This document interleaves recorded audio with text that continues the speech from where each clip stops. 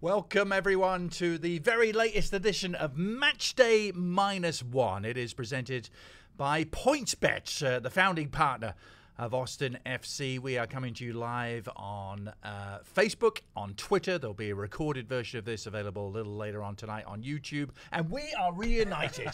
Adrian Healy, Michael Lahoud. Michael had to get up really early this morning just to be here, Michael.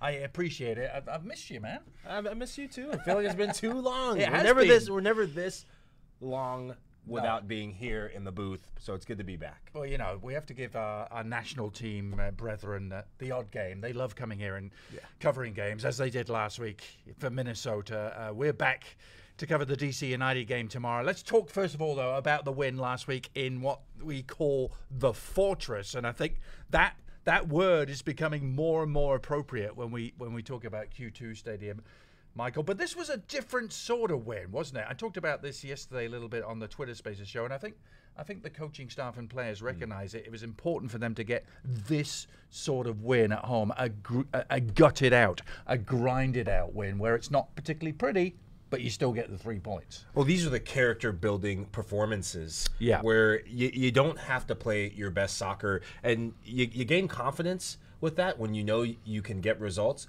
grinding it out, or get results when you're playing at your best. The best teams in Major League Soccer, they find ways to win. That's what I saw from this Austin FC team that played against Minnesota United.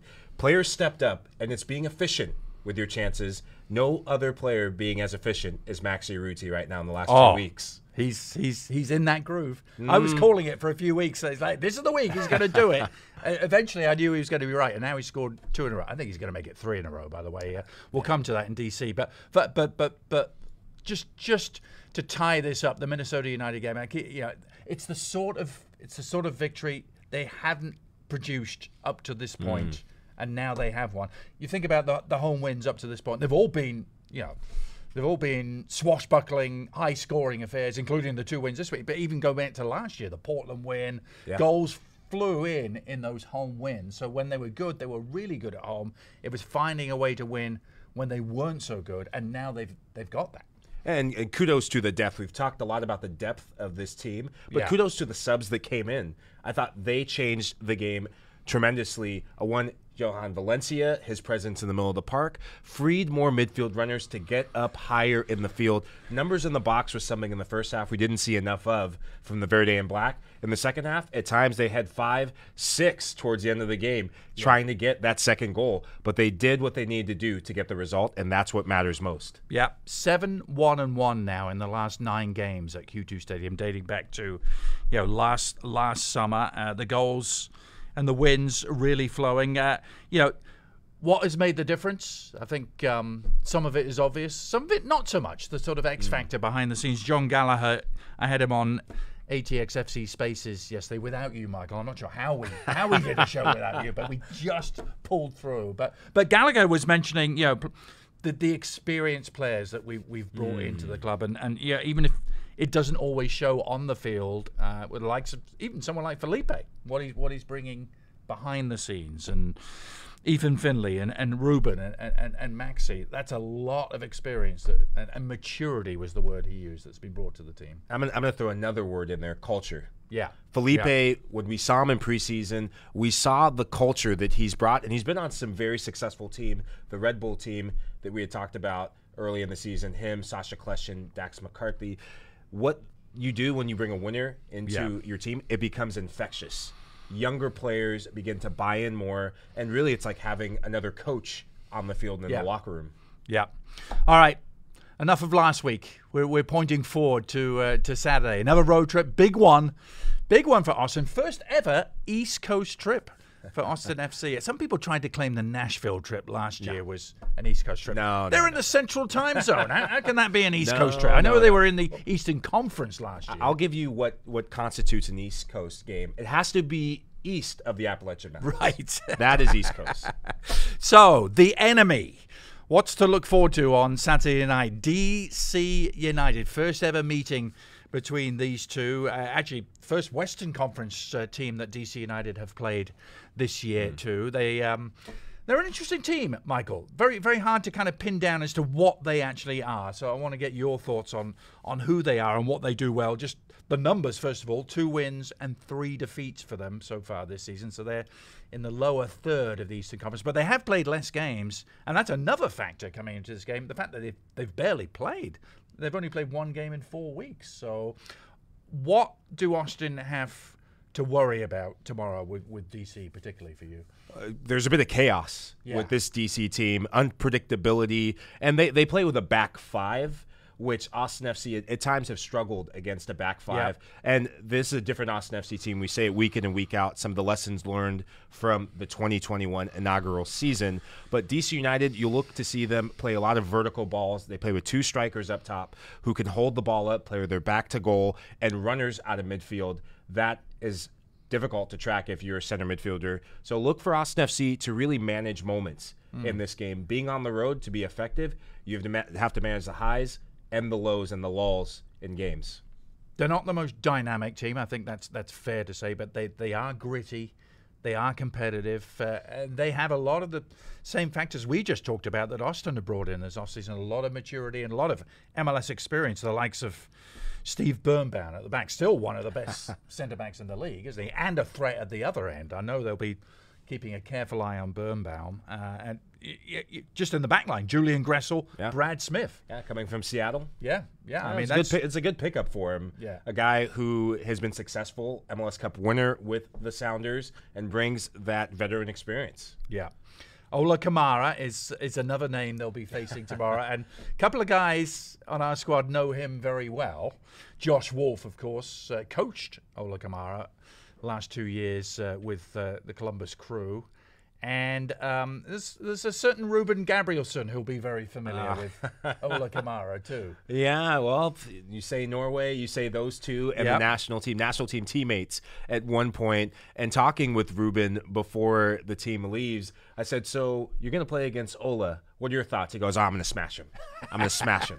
So that's a battle to watch throughout the 90 minutes. And he said, actually, we'll hear from Ruben Gabrielson on our pre-game show before the game tomorrow. We asked him specifically about Kamara, but Kamara did play a big part in Gabrielson coming to MLS. He was the first call he made. He had his Norwegian national teammate. Why wouldn't you pick up the phone and ask his advice? Well, you see that so oftentimes is players talk. It's a real small world, and to have an ambassador for MLS like Ola Kamara, thank you very much. Because we'll take Ruben any day of the week, and Ruben's coming off a commanding display, one that I think has been coming for weeks. He's settling in to the league. He's settling in to life in Austin, most importantly, and it showed. Yeah. Final thought on DC United. They are, they're a historic team. They're one of the MLS originals. So much history with the team. I think they're trying to write a new chapter, as they have done since they moved to Audi Field. Audi Field's a great stadium, and we're going to have 300 traveling Austin fans who will sample Audi Field, Michael. But it's similar size to Q2. But perhaps that's where the similarities end. Somehow it costs twice as much to build that stadium in DC than ours did here at Austin. I wonder why that is. But it's interesting. Austin are the new breed. DC are the historic. They have the history, and we come in as the new kids trying to write our own history. And the big difference between these two teams, we used the F word, fortress, not that F word, the real F word. Audi Field has not been a fortress in the last couple of weeks. DC United coming off a 90-minute stoppage time loss at home to Atlanta United. The last 2 games, or two out of the last 3 they've played, have been at home, and they haven't taken care of business at home, so they're vulnerable right now at Audi Field. Austin FC and Austin FC fans, you will like your chances going to the East Coast and going to the nation's capital to try and get a result. Yeah, coming off 3 straight defeats, as you say, Michael. So that leads us very nicely to the Lahoud Mood, which is what we always look forward to every week. I will suggest the Lahoud Mood is rather weary today, but that's only because of the time you had to get up and fly here. More on that in a minute. But other than a slight sense of weariness, what's the Lahoud Mood heading into this Audi Field encounter? Oh, Mr. H, I was weary, but Lahoud Mood has shifted to calm. Ooh, there's an air of calmness around the mood because of what I saw at training. The focus and the team is calm, and for the team to remain calm, beyond just touching down at Dulles International Airport. They will need to do 2 things.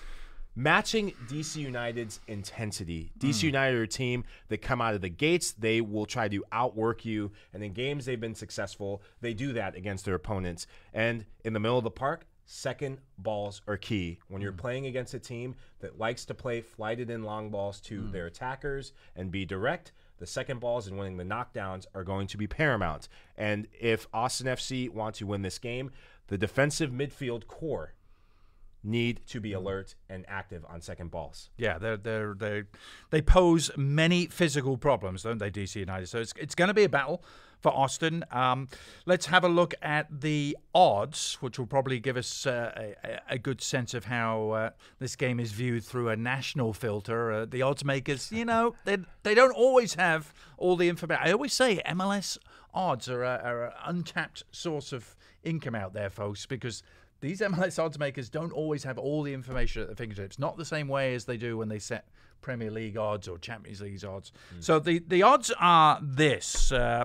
DC United plus 100 at home. That's basically their even money, so they're strong favourites to win. For Austin, you fancy them to win, you can get plus 250.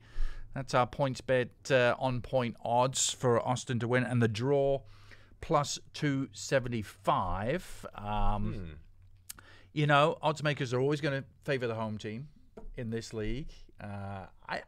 To me, those are generous odds for Austin to go there and win. I would like to up the ante with some of those odds. I'd like to see what the odds are on a one Maxi Ruti continuing his hot streak, because I would pay good money for that. I would put my money towards that happening, and I'd also like to see the odds on Austin FC keeping a shutout against this DC United team, a team that doesn't really get a lot of shots on target. But you like the numbers in this one to be favorable towards Austin in terms of getting more bang for your buck. Yeah, 2 shutouts in a row. That would be something. I mean, it was a great shutout against Minnesota United last week. To go on the road and get one, that would be a big step, wouldn't it? It'd be special. Well, the Lahoud mood would continue in the right direction, even more positive direction, to ecstatic. Is this the week where this long stretch without a road win finally comes to a conclusion? Let's face it, Michael, they should have won last time out against San Jose on the road. Yeah, a sloppy final 20-30 minutes really cost them in that one. Even in Portland, the other road game so far this season, unlucky to come away with a defeat. So now can they just transfer those nearlies into definitive end products is the question. I think each time they come back home and react and get a response at home, it gives you the confidence to go and try again. Yeah. If you're not getting results at home, then it puts more pressure on getting results on the road. This Austin FC team is resilient. They're showing resilience that we didn't see consistently last year, and that's because that's what you typically get from expansion teams. But version 2.0, it's been a solid start so far. Yeah, and talking to John Gallagher on ATXFC Spaces yesterday, he says it's subject number one that the players are talking about. How do we? I mean, it's ridiculous. Yeah, that was his word he used. Ridiculous that we've gone this long without actually getting the full 3 points on the road. And yes, he says it is way more difficult to win on the road in this league than any other. And he's experienced trying to do that in Scotland. Yeah, I remember it as a player. Yeah. Of winning on the road. The best teams in Major League Soccer, what they do well is not just win on the road, they find ways to get points on the road. I think really that is going to be the focus for this Austin FC team. Getting points at home, making Q2 Stadium a fortress, that's happening. And it's happening not just from the 11 or the 18 on the overall game day roster, but because of the 12th man, the fans. Yeah. They do everything in their power to will the team forward. But now if you can start getting points on the road, you start building and turning draws into wins on the road, and those are what playoff teams do. And if you become a playoff team, then the fun really begins.